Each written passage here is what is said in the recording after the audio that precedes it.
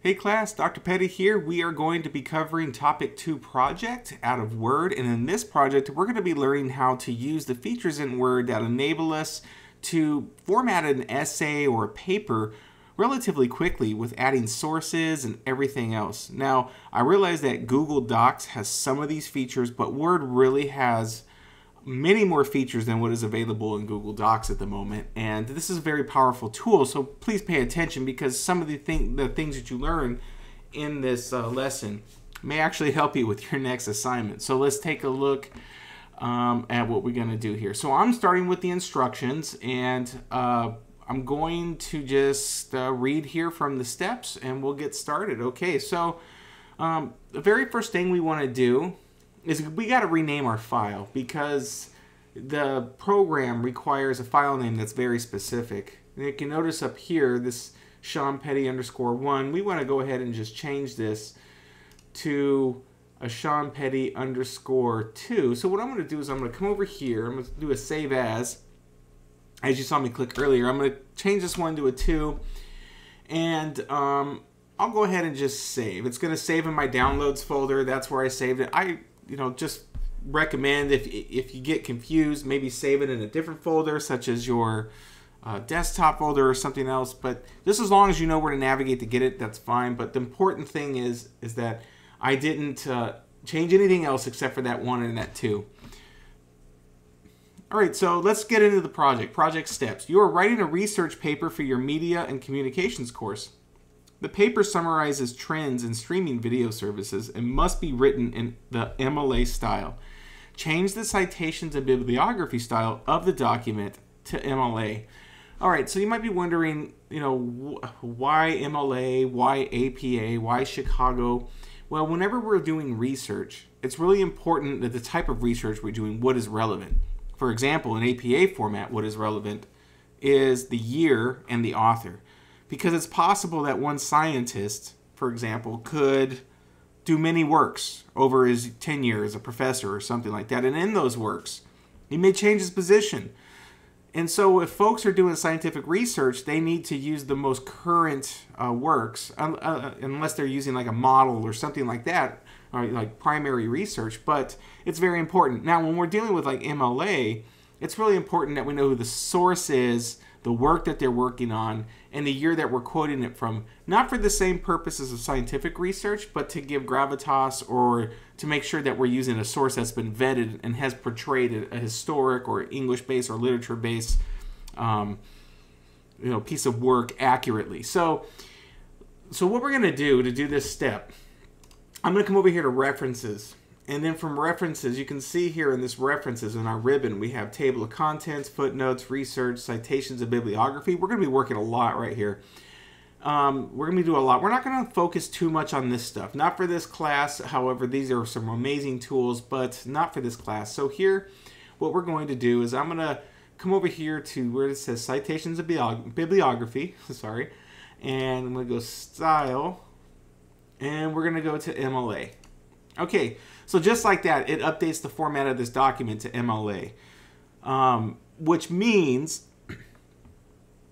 that the different text, the way we do sources, what information is required in a source is also going to update.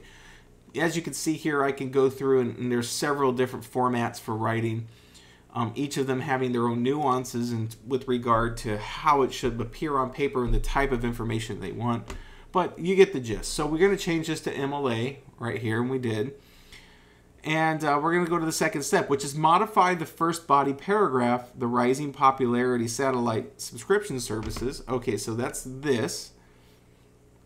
It says modify the first body paragraph by changing its font to Times New Roman, and the font size to 12 point, and the line spacing to double with no blank spaces after paragraphs.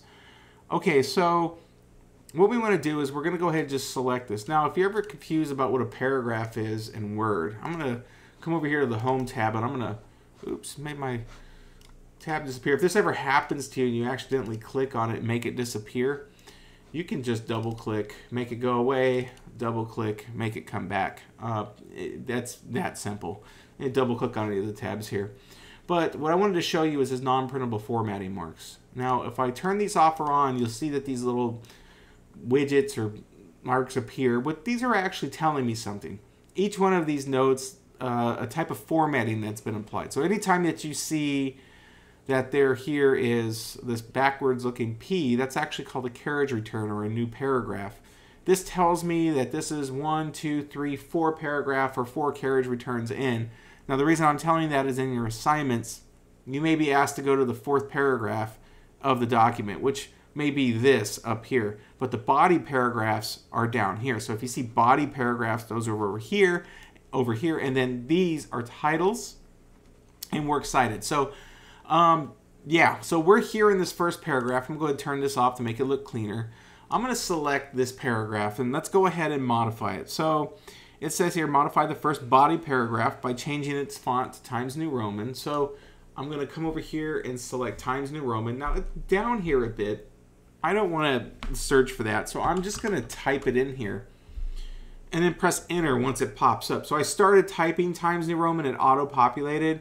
Once I press enter, you can see here how that changed the text here to Times New Roman. And if I come up over here where these A's are, you'll see this is lowercase, this is uppercase. Oh, sorry, this is a bigger font, smaller font. This is uppercase, lowercase. But here I'm going to just bump this up to 12.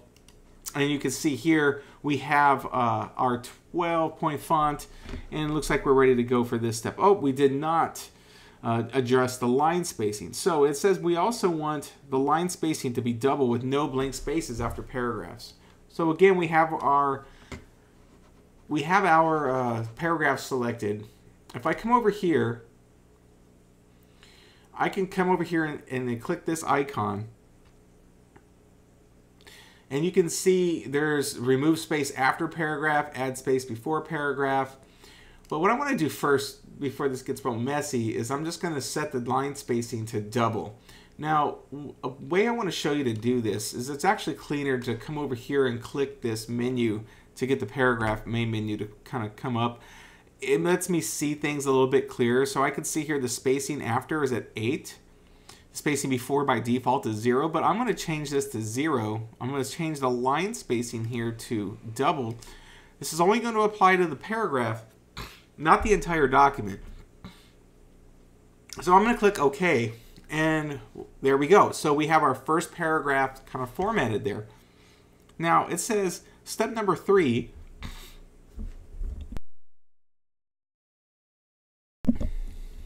Update the normal style to reflect the changes made to the first body paragraph. Okay, so what are these styles? Now, we talked about this in class a little bit, but these styles are really here to help you format a document quickly. Think of them as each one being a formatting button that you can program, and they're very easy to do so. You know, notice if I hover over them and I have a paragraph selected, how it changes the format based on whatever's programmed in each one of these buttons.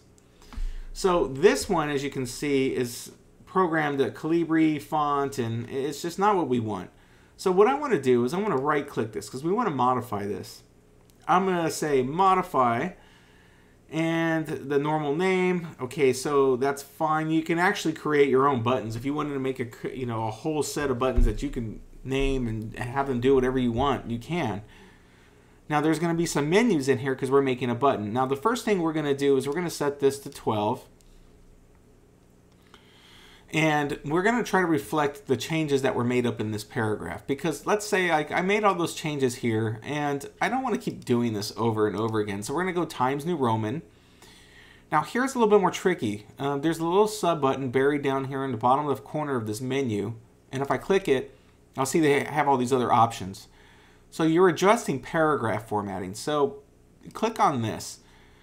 These other options we'll talk about on a later time, but for now just be here. Now again, we're going to set this to 0 just like the first step, and we're going to set the line spacing to double. Now this is going to change anything that I have associated with the normal style. Now you can see it kind of rapidly updated the document here.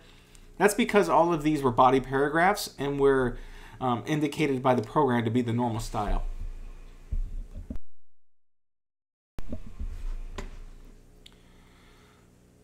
Okay, so it says apply the updated normal style to the first 4 paragraphs in the document.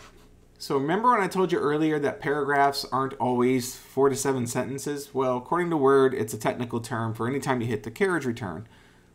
So the first 4 paragraphs are right here. Now, if I select them, all I have to do is hover over the normal style and left click it. And there you go. It has updated that, and we didn't need to go and change all that formatting.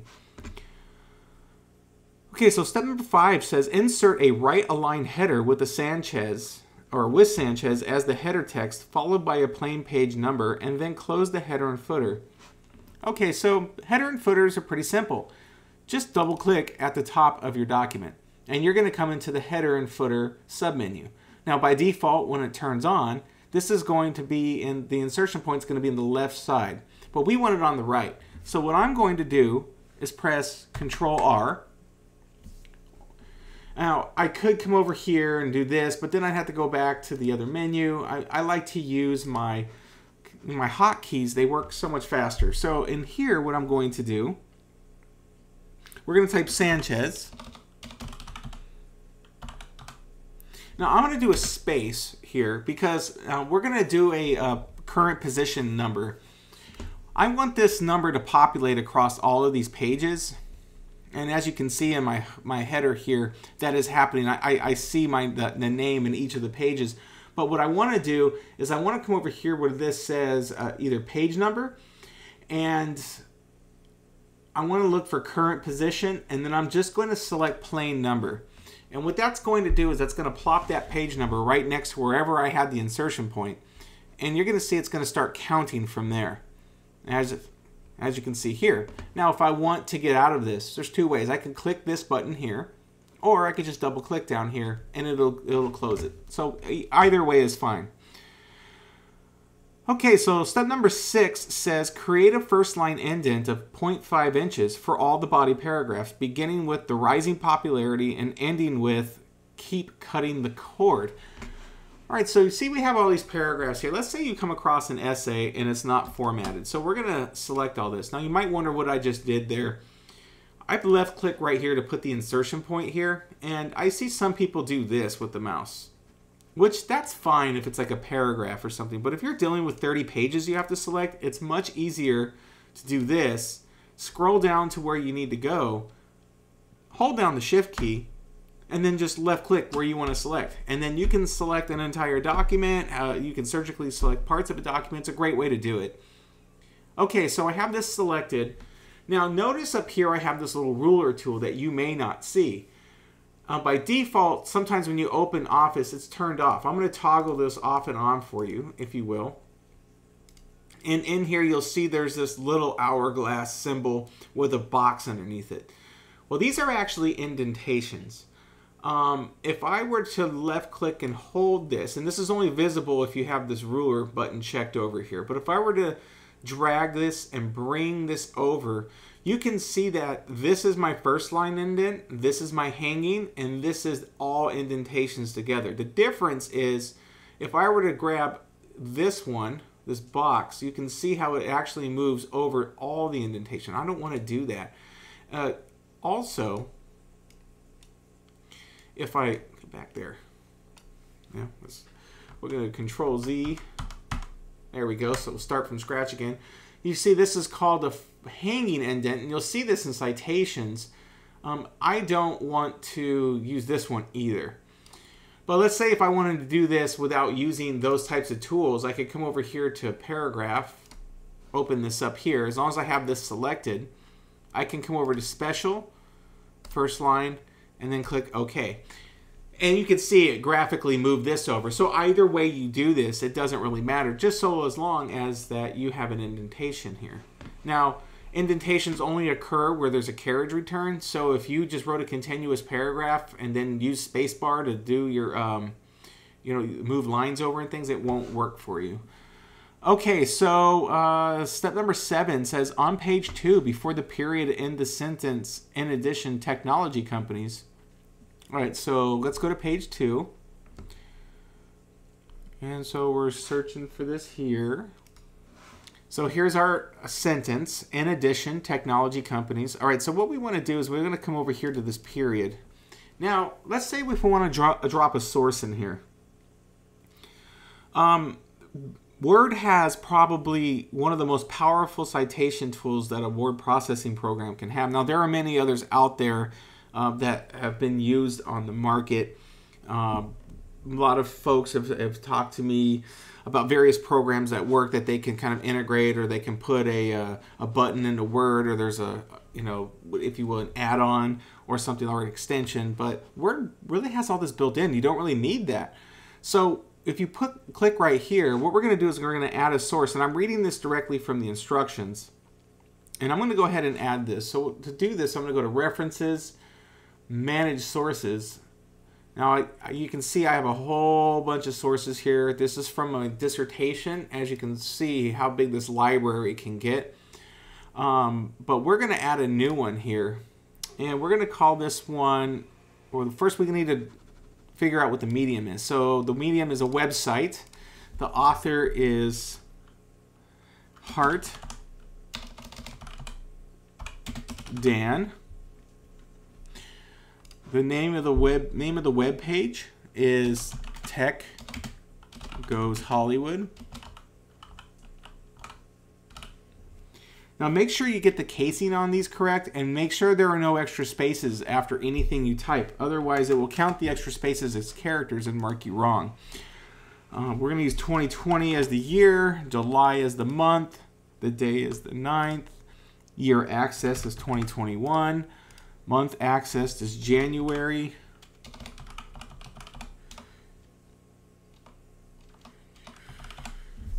The day accessed is the 30th, and the medium is a website. Okay, so depending on what source you're using, or what style you're using, I'm sorry, the amount of information you'll have to apply is going to change. Okay, so once you put this in, however, this source is always here, and you never have to do that again, and you get this really convenient bibliography that you get to use at the end of the document. So we've got our source here. I'm going to click Close, and I'm going to go ahead and click Insert Citation, and I'm going to go ahead and insert that new citation that I just created right here. Okay, so step number 8 says insert a citation to the existing Pew Research source before the period at the end of the sentence, a common complaint from customers. All right, so let's find that sentence. So here it is right here, a common complaint from customers. And we're going to go to the end of this sentence. So let's say we already have a citation and I don't need to create a new one. What I'm going to do is I'm going to come over here to Insert Citation. And this is going to show me all the list of the sources I've already created. And here's Pew Research Center, so I'm going to cite this right here. Very easy way to cite, and it's very accurate. Okay, so next step, step number 9, says in the same paragraph, before the period at the end of the sentence, furthermore. So we're looking for the end of the sentence, furthermore.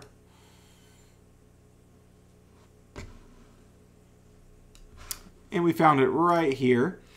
So,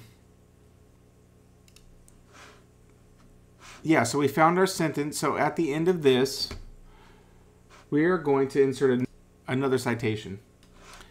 But it looks like I made an error here. So it looks like I accidentally put this Pew Research site in the wrong place. So what do we do if we do that? It's very easy to remove a citation. All I'm going to do is left click this, and what I'm going to do is convert this citation to static text. I made a mistake and I need to get rid of this. I'm going to convert this to static text, and this is going to allow me to just delete the words there. And then I'm going to come over here and then click in between this one. So I need to fix that citation. So I'm going to come back over here to Pew Research Center. I'm going to put this here. And now down here, we're going to provide another citation to fix this one. So we're going to just plop our insertion point between the T and the period. And we're going to do a new source. This time, I'm going to click Insert Citation. and I'm going to click Add New Source. The difference is this is going to add the source and also cite at the same time. So we're going to say Park J. Now we need to make sure that this says article in a periodical. The media divide.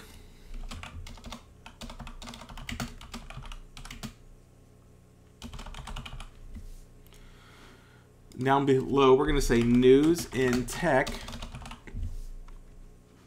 Year is 2020. The month is December. The day is the 4th. The pages are number 12, and the medium is print. Okay, so as you see, I have all my information in here. When I click OK, see, it just dropped that in there for me and made that really easy to kind of cite. Okay, so the next step here is we're going to be inserting a manual page break so that the works cited paragraph begins on a new page. So I see this a lot of time in Word where people want to get something on a new page and they just hit the return key until it goes down there and they're like, oh great, you know, like I'm on a new page. But not really, you're not really on a new page. What you've done is you've carried this page over into this one. So any edits you make up here are going to force this one downwards. So as you can see, if I keep hitting enter, it moves my works cited down. Well, I don't want that, and I can see that how many times I hit enter by just getting rid of this. Okay, so what I want is I want to get a page break in here that allows me to free up this page. And I'm just undoing all this just to make sure I'm in the right place. So what I'm going to do is I'm going to come over here to insert, and there's cover page, blank page, but what I'm going to do is page break. Oops. Page break. Now, see when I have my formatting marks turned on, you can see where it says page break. I'm going to go ahead and turn that off for a moment just so you can see how this works. Now, notice if I were to hit the enter key here now, as long as I do it before the page break, you can see it doesn't adjust my works cited. Okay, so we've got our page break in there, and then we're going to go to step number 11. It says, in the blank paragraph at the end of the document, use the insert bibliography command to insert a list of sources without a built-in heading. For you Mac users, you're not going to be able to do this. You're going to have to just select bibliography and then delete the heading manually. Yeah, for us Windows users. So let me go ahead and turn on my formatting marks again so I can see that blank paragraph. Again, you can just toggle this on and off to see that blank paragraph. And I think there's actually, if you hover over these, you can see there's a hotkey. It's telling you Control plus the asterisk will turn that on and off for you, which should be right there. And anyways, so I'm going to go ahead and from here, what we're going to do is we'll turn this off. I'm going to go to References, and I'm going to go to Bibliography, and I'm just going to hover down to Insert Bibliography. And just like that, we have our bibliography, which is properly formatted for MLA style. There are no things that we have to correct on this in terms of styling. Now, we may have to edit information, but the styling is correct. Oh, but there is one step on step 12 where we actually do edit the information. So edit the Elwood source to enter Alicia as the author's first name. Okay, so this is a field now. If you've noticed, once you have this in here, you can't really type into this and have it stay. So this is a field and it's fed by this thing that you've built up here. So if you want to correct this, the way to do this is we're going to go to Manage Sources, and we're going to find that source. So the Elwood source is what we're looking at. So there it is. I'm going to click Edit, and we're going to come over here and make an edit, and we're going to change Alicia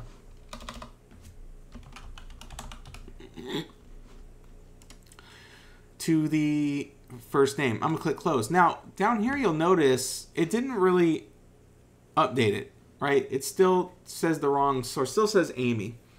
So all I need to do is right-click, Update Field. That's it. Right-click, Update Field, and then as soon as I do that, Elwood Alicia appears, and there you have it. A properly MLA formatted document. And if you learn how to use these tools, you could take any document like this and do this in a matter of minutes and save yourselves hours of time trying to get it done. All right, so the last step is to just go ahead and submit the assignment. That's it for this video, and thank you for watching. Take care.